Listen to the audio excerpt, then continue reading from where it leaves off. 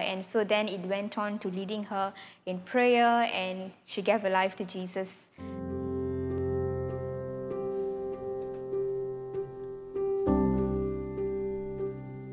Hi everyone, my name is Gloria. I'm from Cheras, and I'd like to share a testimony about how God placed something in my heart, a desire, and how that led to an opportunity to share about Christ to my friend.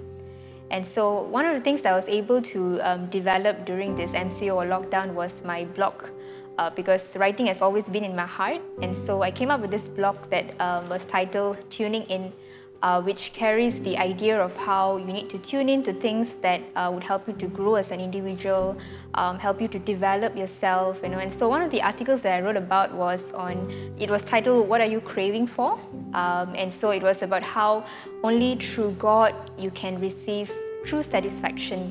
And so then I was sharing it through my social media, to some close friends.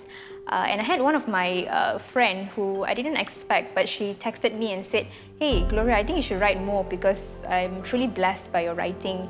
And there's this part in the article where you wrote about being able to be ministered by God.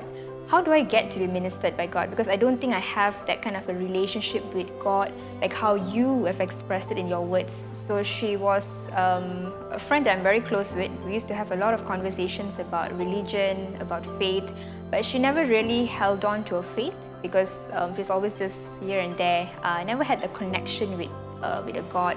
So when I shared on the blog about having a relationship, being able to be ministered by God, that is when she was curious and she wanted that because she felt that she's in that season where she's not been able to communicate with someone in such a way or to be having such a relationship with God. So that is when it got her to ask me the question, hey, what do you mean by being able to be ministered by God? What do you mean by experiencing great satisfaction from God? So then she asked me, how can I pray? How can I invite this Jesus into my life?